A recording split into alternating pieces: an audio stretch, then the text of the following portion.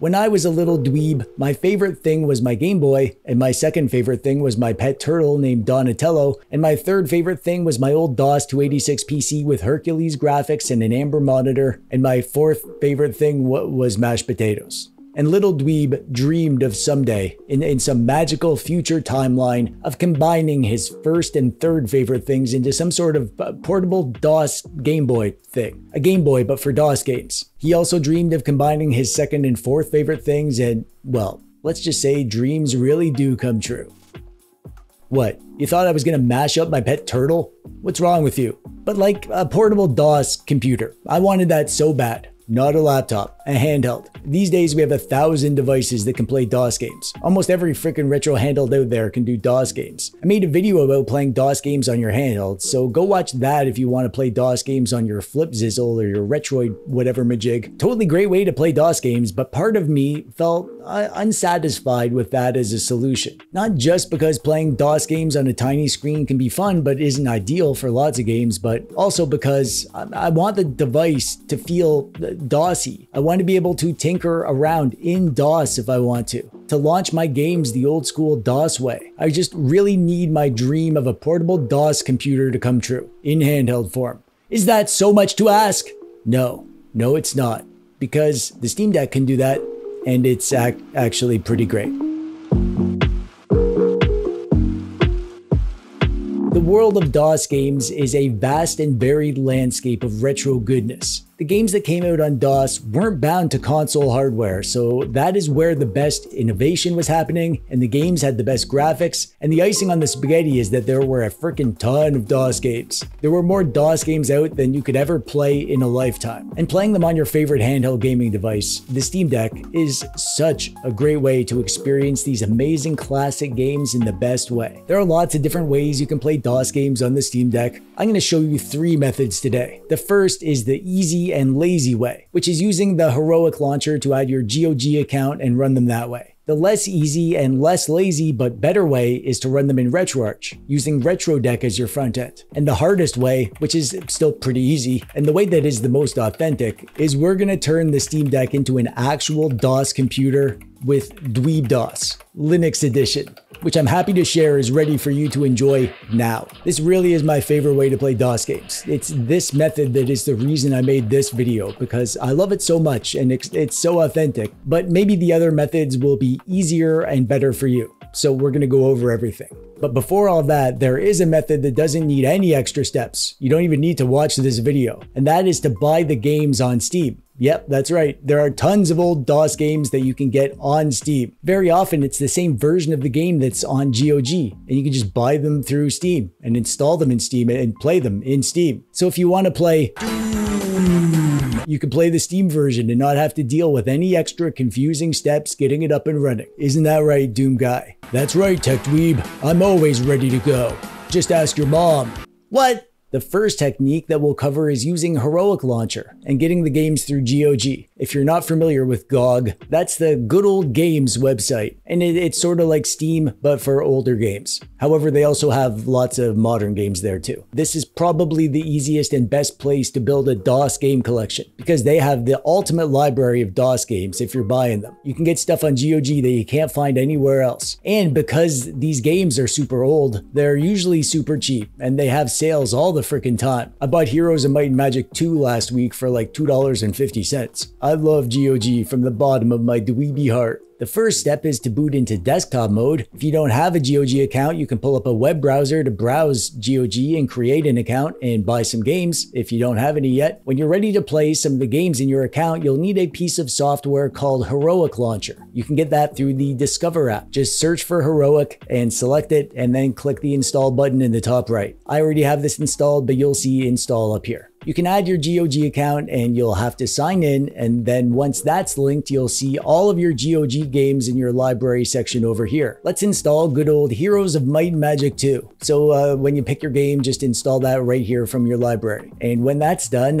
that's pretty much it. You can launch it from Heroic and play it. It'll behave just as if you launched it from GOG or whatever. But let's get this game into Steam itself. To do that, you can click on the game to open its game page, and then click the kebab menu at the top and select Add to Steam to put this into your Steam library so that you can launch it from the game mode. You can also just add Heroic and skip adding individual games. Just use Heroic to launch them if you don't want to deal with adding each game to Steam individually. So now that we have our game added, let's go back to game mode, and now our new game is in our Steam library, and you can launch it right there from the main Steam Deck UI, and it'll start up. In this game, we need to use a keyboard to enter which option we want to start the game. So you can bring that up the same way as always on the Steam Deck with the Steam button and X, and then type your option and the game will start up. Now you'll probably find, if you're playing this game, that the controls don't work. That's because this game and all DOS games aren't console games. I mean, they're DOS games. And DOS games use keyboards and mouses, not controllers.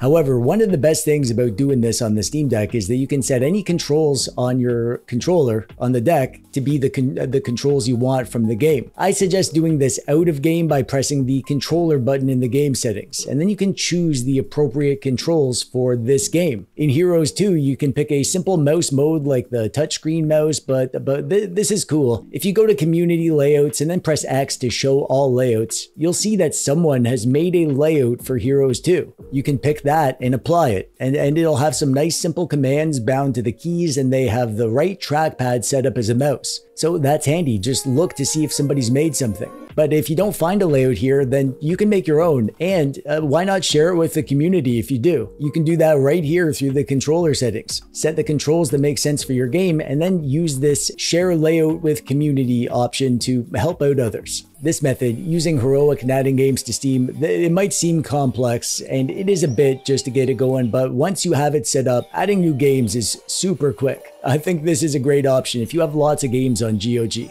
And okay, that's one method down. If your brain feels a little melty, that's totally normal. Happens to me every time I install a thing with more than one button. Take a sec, maybe sip something fizzy. Give your Steam Deck an awkward little fist bump or whatever, and when you're ready, we can move on to the next method, which is using RetroArch. This is a bit more complex because it does require you to have your own games, either because you have backups of your DOS games, or if you just found them on the internet somewhere. You can use RetroArch on its own. Go ahead and do that if you wanna, but the best way to use RetroArch is to use a front end like RetroDeck. RetroDeck is a package that you can install right from the Discover app. That's like an entire retro emulation suite, all set up for you. All you need to do is install it and add your games, and that's pretty much it. You can start playing your games right away. Lucky for you, I made a complete RetroDeck guide, so check that out, link below if you need to know how to get that up and running. And here's the thing. RetroDeck can also do DOS games. All you need to do is add your DOS games to the RetroDeck games folder. You can drop in zip files or folders. Once you add your games, you can go to game mode and start up RetroDeck, go to the DOS games section. If you scrape your game art, this section should look all nice and pretty, and you can pick a game and start it up. Uh-oh, looks like we have an error. Apparently, it won't let us continue because you're not subscribed. Dang. I'm sorry to ask, but if you wouldn't mind doing that real quick so we can continue. Awesome. Thanks, buddy. You'll be greeted by this DOSBox Pure start menu, and you'll have a list of all the executable files from the game zip or directory. You can pick one and start it, but there's a neat little trick that a cool dweeb taught me. If you find the game.exe file that you want to use every time, you can press right on the D-pad to set this to auto launch. This way you'll be able to get right into this exe, and you can use save states like this too. I would suggest if you have any installers or setup programs that you need to run those first, get the game working perfectly, and then you can set the game.exe as the default. Any changes made to the game, including install and setup stuff, will be saved in a zip file in the game saves directory. So you can actually install and run games directly from the zip and not worry about managing anything yourself. I love this. Your biggest hurdle for some games will be the controls. Some games are automatically detected by RetroArch, and RetroArch knows the controls, and it has them all set up for you. For example, Jazz Jackrabbit, a super popular game. So there's the predefined controls for that. You can just start playing that one right away. But some games don't have controls, or the game just isn't detected properly and RetroArch doesn't know what the game is. For example, Heroes of Might and Magic 2. that doesn't have the control set, and you'll need to pick your own layout. It's easy to do. You can just open up the RetroArch quick menu and go down to controls, and then port 1 controls, and change the device type to whatever makes sense for your game. The generic keyboard will probably work okay for most games. If your game has controls that you want to set yourself, you can select custom keyboard bindings, and then you can pick which button represents which key on a keyboard. But since this is a mouse game, I'm gonna go with mouse with left analog. Or you can set up your own Steam controls. If you set the right trackpad as a mouse and left click, you can use that instead. Or do both. That's what I do. Then you can test your controls and make sure everything works. And once you're sure that it works, one more step, when you're done configuring the controls, make sure you go back to the controls menu and manage remap files and save the game remap file, so that these controls will be remembered for this game every time you load it. Oh, and by the way, if you ever need to press a single key in your game for some reason, like F1 to bring up saves or whatever, you can open up an on-screen keyboard at any time with L3 click. Obviously, you're not going to play the game like this, but it works for random keys every now and then. Or if you need to type something, it's good for that too.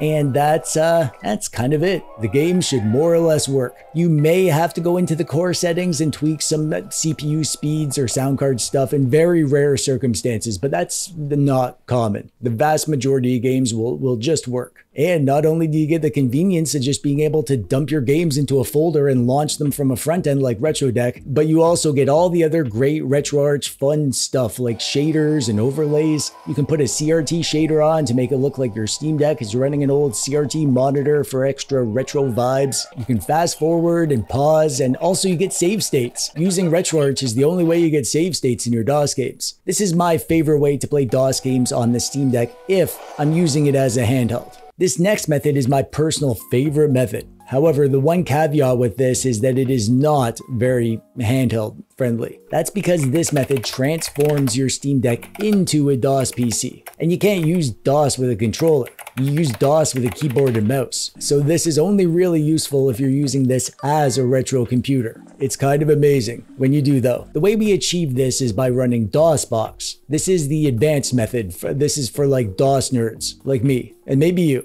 This is my own customized version of DOSBox staging called DweebDOS. This is a project that I've shown off before a few times. Check out this video if you want the grand tour, and also to learn how to actually use DOS and launch games using DOS commands. DweebDOS is just the latest open source version of DOSBox staging, but customized, with a bunch of quality of life features added like DOS Navigator, a built-in text editor which is useful for making batch files, and it's orange, as you can see. Definitely check out my grand tour video if you're interested in learning more. DweebDOS is one of my favorite things that I've done for my channel, and this is the reason I wanted to make this video, because now I've done a Linux version, and you can download this on your Steam Deck, extract the archive, put that folder wherever you want, and that's it. It's ready to go. In this folder, there's another folder called Games, which is like the C drive. Anything you put in here will be on your C drive in DOS. So you're gonna put game folders in here. You can't do stuff from zip files like this. I mean, it's DOS really. Anything, all the constraints of DOS, you're gonna experience here.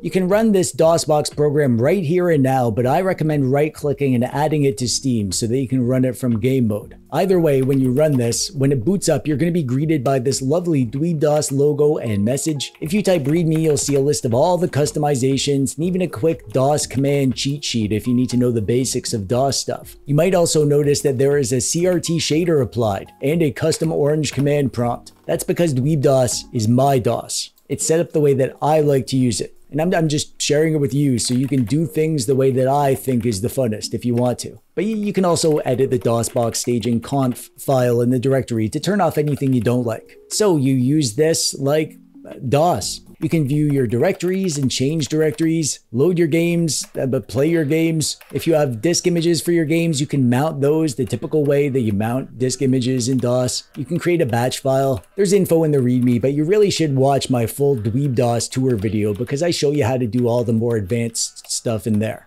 You're going to want to have a keyboard and mouse set up, and if you do, you can use those right away. Feel free to try to find a way to use the controls and trackpad on the deck. You totally can, but if you're doing that, just do the RetroDeck thing instead. This is for turning your Steam Deck into a dusty old DOS PC that you use like a DOS PC. This is just so cool to me. as a DOS lover that there's a sneaky DOS computer hiding in my Steam Deck. And literally with the push of a button, it transforms my Steam Deck into a nostalgia machine. And congratulations, your Steam Deck is now a time portal, not just back to the 90s, but specifically into the dim glow of a bedroom lit only by a CRT, where you just installed shareware Jazz Jackrabbit from a friend's floppy disk. If you're looking for some good DOS games to play, check out these 2 videos I made recently about the best DOS games. Thanks for watching, my fellow DOS dorks. Insert disc 2 to continue.